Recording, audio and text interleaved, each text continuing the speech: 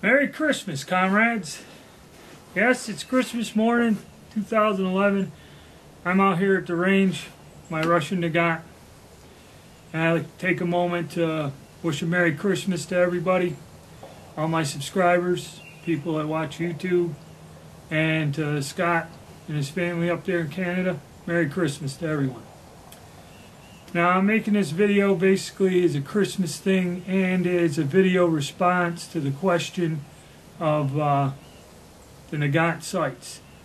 Now, when I fired this gun the other day, I noticed that the rear sight is bumped back a little, and so bumped up a little. I don't know what it's graduated in, its numbers, yards, meters, cubits, stride of a reindeer, who knows. But yeah, it must have got tweaked up a notch or two on there. So I brought it out today. I have to test the gun that I'm working on. So I brought this out, chance to wish everybody a Merry Christmas and answer the question, if this rear thing is run all the way back, mine was up a little, how does it shoot at 100 yards? Now that's about the only adjustment here on the rear sight. The front sight, you can drift, and there's a pin in there. Now to change that pin, you have to drift the sight off, I guess drive it out or something. So I'm not quite too sure about adjusting the height of the front sight, if there's a lot of aftermarket stuff for these guns. And you can get these guns for about, I think I paid a little more than $100 for this because it's a nice hex receiver with a 1930 date on it. The round receiver war production ones, which are a little bit rougher in finish, you can get for about $100 with all the accessories.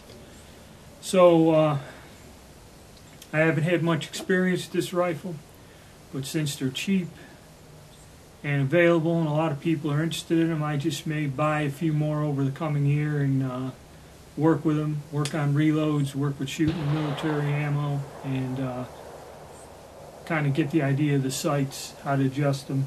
I know you can buy little devices that will drift the sights on these.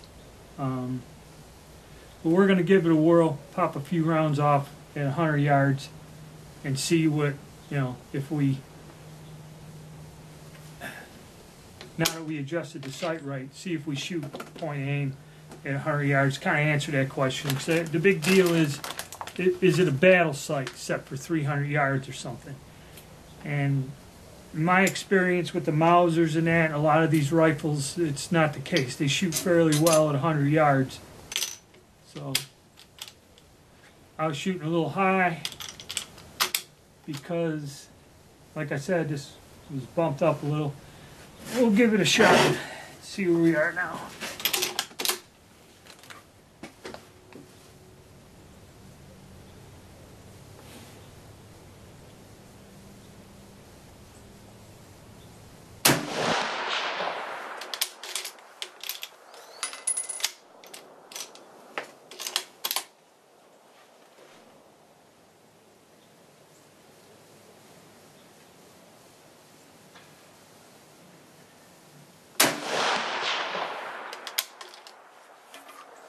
Let me go check through the spotting scope and see what I got.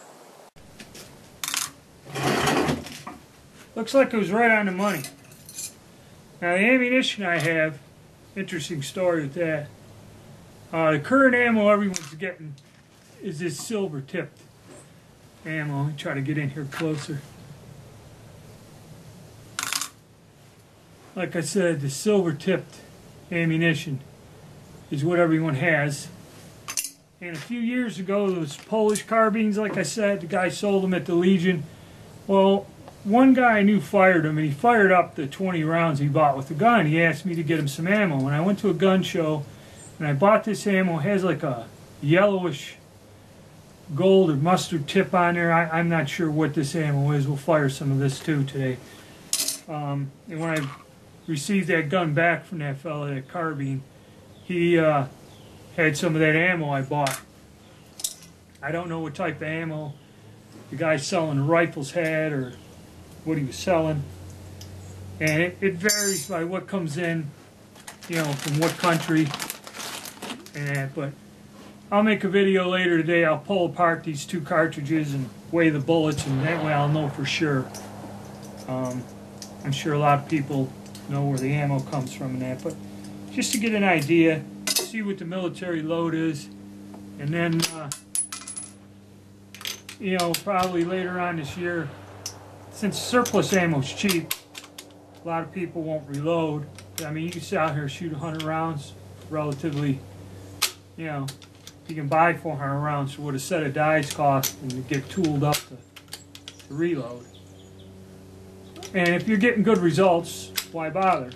But we'll see what the accuracy is with the military, and it, like I said, I'll accumulate a few guns, slug the bores, see what's going on, and see if I can work up find a combination of bullet and that to get a fairly accurate load out of these guns.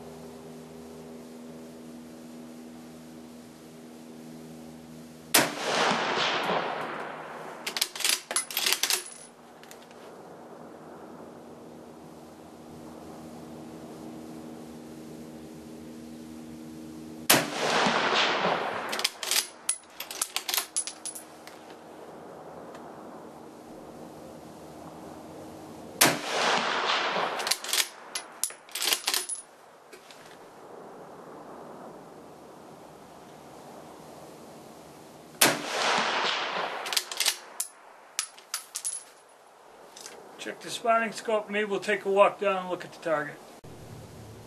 Okay, to give you an idea, I'm aiming down around in here and hitting up here at 100 yards. So it is shooting a tad high with that ammo. Now I'm going to try some of the different ammo and see if there's a difference in the point of impact.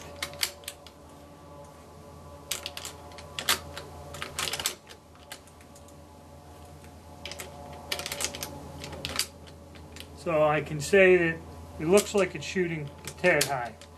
Sights are set high. And maybe again, like I said, if I put the bayonet on there, it'll drop it down a few inches. I may have to make another video, but then again, that's what we do.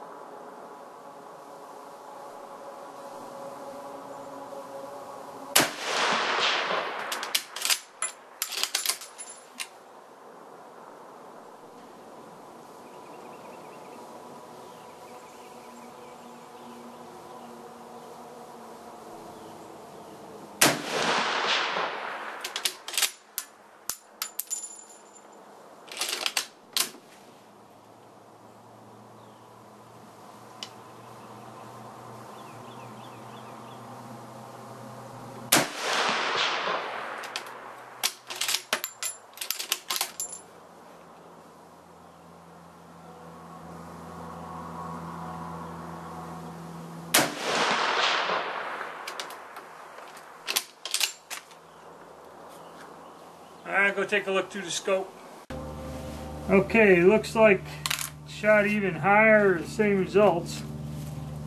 Aiming for the center, hitting all up in here on the very edge. It looked like it was riddling the top, so everyone might be shooting higher. So I know what's on the paper with the silver tip. So I'm going to try to pop off 5 more. Readjusting. I'm more or less aimed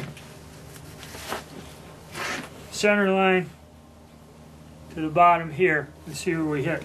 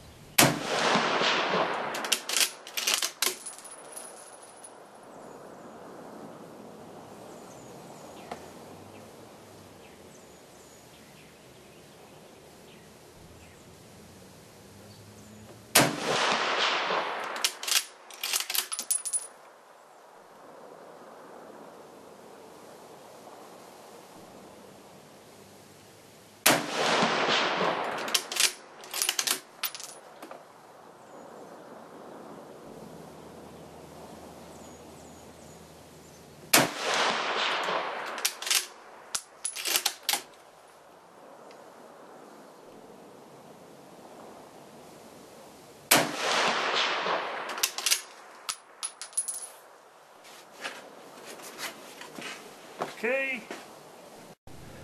Alright. Here's what we got going. Alright. That's where we're hitting, up in here, when aiming here. That one dropped in, I don't know how, from somewhere.